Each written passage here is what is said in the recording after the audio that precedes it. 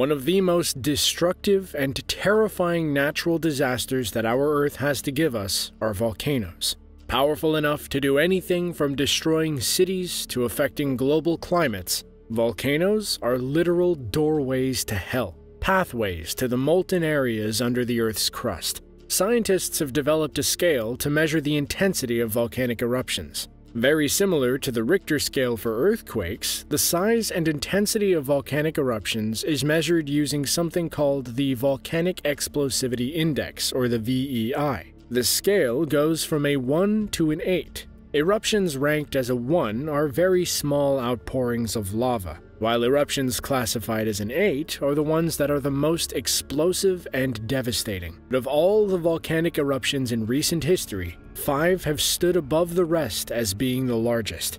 From Krakatoa to Mount Tambora, here are the top 5 largest volcanic eruptions in recorded history. Laki is a volcano in southern Iceland that is bisected by a volcanic fissure, which is a long linear vent through which lava erupts. A violent eruption in 1783 caused massive amounts of damage and affected regions that extended far past the Icelandic borders. For starters, this eruption was not like any other eruption in recorded history. It lasted for 8 months, between June of 1783 and February of 1784. Ejecting an estimated 3.4 cubic miles of basalt lava. Lava flow destroyed 20 villages. Additionally, there was enough poisonous gases expelled to contaminate soil and create acid rain that poured over much of the region. As a result, over 50% of the island's livestock died, as did nearly all of the crops grown. This led to a widespread famine, which killed over 10,000, which was roughly a quarter of the island's population. The effects were not just felt in Iceland, though. During the eruption period, 8 million tons of hydrogen fluoride and nearly 120 million tons of sulfur dioxide were expelled into the atmosphere. In Africa and India, the monsoon seasons produced much less rain, which resulted in famine and lower river flows. In Europe, a thick haze settled over the continent, killing tens of thousands by way of poisoning. In Great Britain alone, over 23,000 people died from respiratory issues linked to the eruption. The northern island of Luzon in the Philippines is home to Mount Pinatubo, an active volcano that is part of the Zambales Mountains. In June of 1991, the volcano erupted with enough power to send shockwaves around the Earth. Leading up to the eruption, though, there had been warning signs that activity was brewing just below the surface. From June 7th to the 12th, the first magma reached the surface of the volcano. However, there were very few gases found in this magma, and it just oozed out to form a lava dome. But it was only the beginning. On June 12th, more magma came to the surface, accompanied by gases. Millions of cubic yards of ash and lava exploded, blackening the sky. As powerful as this eruption was, though, it was still not the worst the mountain had to offer. On June 15, 1991, an even larger pocket of magma and gas reached the surface, resulting in a VEI 6 explosion that ejected over 1.2 cubic miles of material. Huge pyroclastic flows were sent down the mountain, destroying everything in its path. It was even enough to fill valleys that were 660 feet deep. So much magma and rock from below the volcano was ejected that the summit collapsed, leaving a caldera that measured 1.6 miles wide. Although only 722 people were killed, the eruption left more than 200,000 people homeless. The average temperature of the Earth lowered by over half a degree for almost 2 years afterwards. Just outside of El Salvador's capital city, San Salvador, lies the Ilopango volcano. Ranking as a 6 to 7 on the Volcanic Explosivity Index, this volcano had a huge eruption sometime around 450 AD, although the exact date isn't known. It was the largest eruption in the country during the past 10,000 years, as well as the largest in Central America. When Ilopango erupted, the blast destroyed several Mayan cities, nearly wiping out the population in the area. However, the deaths from this eruption did not happen all at once, but spanned over a few months. This eruption ejected more than 70 cubic kilometers of tephra and spewed enough ash to cover over 10,000 square kilometers 50 millimeters deep.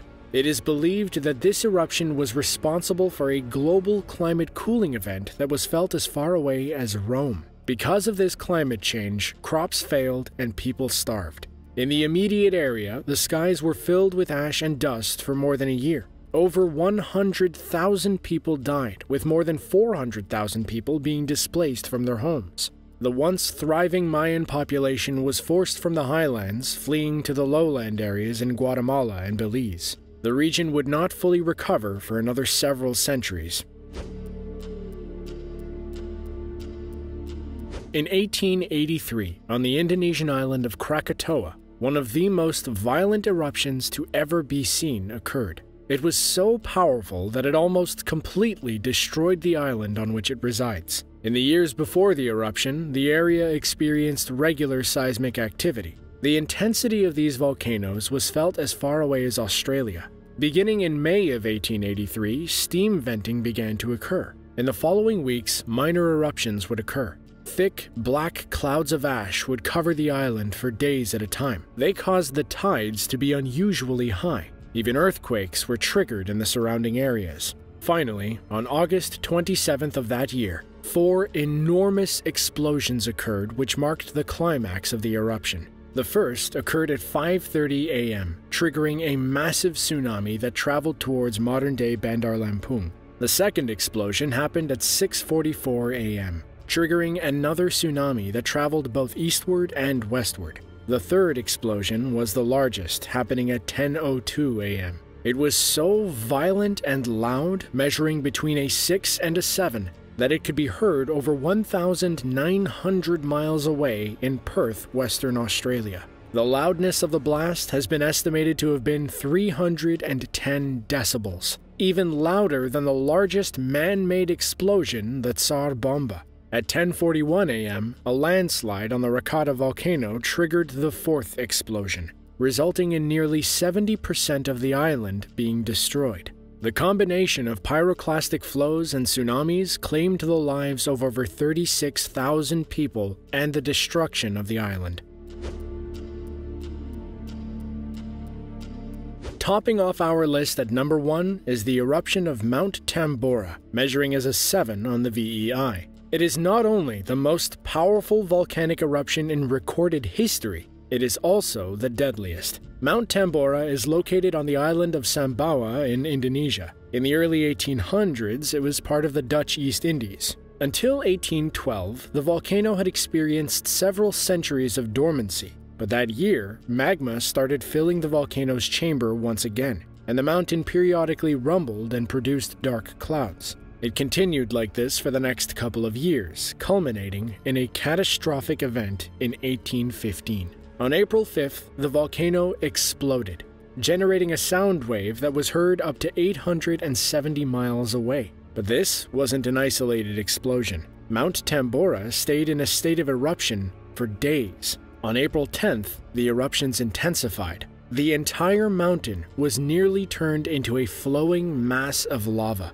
Flaming pumice stones measuring around 8 inches in diameter were spit out, raining down on nearby villages. Soon after, pyroclastic flows cascaded down every side of the mountain into the sea below, destroying cities and villages. After everything was said and done, every bit of vegetation on the island was destroyed, and over 120,000 lives were lost. Along with creating clouds that rained ash on countries hundreds of miles away, the tsunamis generated took the lives of nearly 4,600 from East Java to the Malacca Islands. As the volcano ejected between 38 and 43 cubic miles of material into the atmosphere, it affected global temperatures by nearly a full degree. There has been no volcanic eruption since to have exacted such a toll, both in terms of climate and lives lost. While volcanic eruptions are scary, they're really no match for supervolcanoes. To see our video about the biggest supervolcanoes on Earth, be sure to click the link on screen now.